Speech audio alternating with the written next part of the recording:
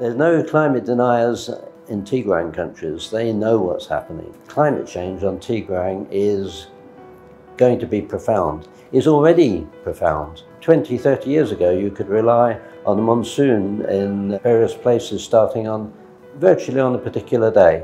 And now you can't say the monsoon with any certainty will start in a month, let alone on a day. I don't think you would find a tea grower on Earth that has not been affected in some way by climate change. We're seeing freak stuff happening, a lot of freak stuff. Hail in the middle of summer, rain not coming when it's supposed to, great big deluge when it's a bit too dry to take a deluge. When the earth's really dry and we get a lot of rain, we get a lot of washout. So we lose nutrients, we lose the stability of the gardens.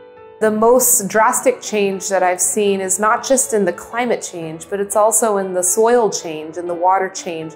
There's some lands that just can't produce anymore. And they may have started using a conventional method of growing, using the assistance of fertilizers, but there's a certain point when your soil becomes styrofoam, essentially, where there's not enough fertilizers that could be added. And the water can't be maintained in the soil, and so this becomes a logistical nightmare for a farmer that's trying to grow a product. So if your harvests are delayed, or if they're changed and less demanded in the market, that can have a very serious effect on the communities and the land. So all these things are problematic. So unpredictability makes it very hard for people to grow tea in the way they always did, and then make it in the way they always did. It means that they need to not only adapt to their garden practice, to an ever-changing situation, but then once the leaf is produced, they can't just rely on the systems that they've been using. They have to have more artisanal sensibility to make the correct call, to change the manufacturing technique to the way they need. If you talk to an old tea broker, he'll tell you that Assam tea had a jammy flavour.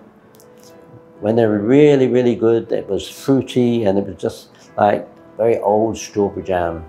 And now that doesn't happen anymore. You don't get a hint of that. In Sri Lanka, the uva flavour, the wintergreen flavour, which comes in upon the high slopes, that's disappeared. I was teaching an English girl to make tea up there. And on her little estate, we actually found the uva flavour. I took it to a broker and he almost wept to be reminded of it. And it's just a change in the climate which makes these things which were common now very rare, and as I'm afraid in the future they will disappear. The openness and willingness to make new styles of tea, to innovate on it, but ultimately what we all need and what they need is a dedication and commitment to biodiversity and to the idea of biodiversity, and questioning if monoculture is the right way to do things. Conventionally in business, that was the only right way we could do it. That was the only way you could optimize your land, but now we're seeing there are very serious consequences to these changes and to what's going on in the climate and with their land. And just like with adapting your processing to take in the new style of leaf, the land and the soil and the water will do the same exact thing if you allow it to do that. I think the main thing is flexibility and adaptability, and systems that are more focused on that. We need to use smaller systems. I think the very big plantation systems are harder to hop one way or the other.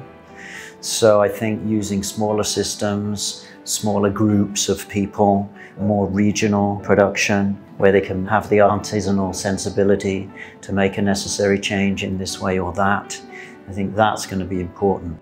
We can't say directly that someone that's giving up or shutting down the business is doing it directly because of the climate change, but it's definitely one of the elements. And the core of all of those elements is this lack of biodiversity. I mean, biodiversity could protect against these things. That's the point of biodiversity. Natural selection is if a change happens, the environment will naturally be able to be agile and to adapt to those changes. But just with adapting to the changes, the tea master also has to adapt to their changes. So something that we are seeing more of is like traditional methods of making tea. So in Taiwan, it's a great example of that. Each mountain has a particular way for generations that they've been processing a tea, but now you have this change happening every year. So your leaf quality is changing. So a smart tea master in Taiwan now cannot be indoctrinated to produce one type of tea, because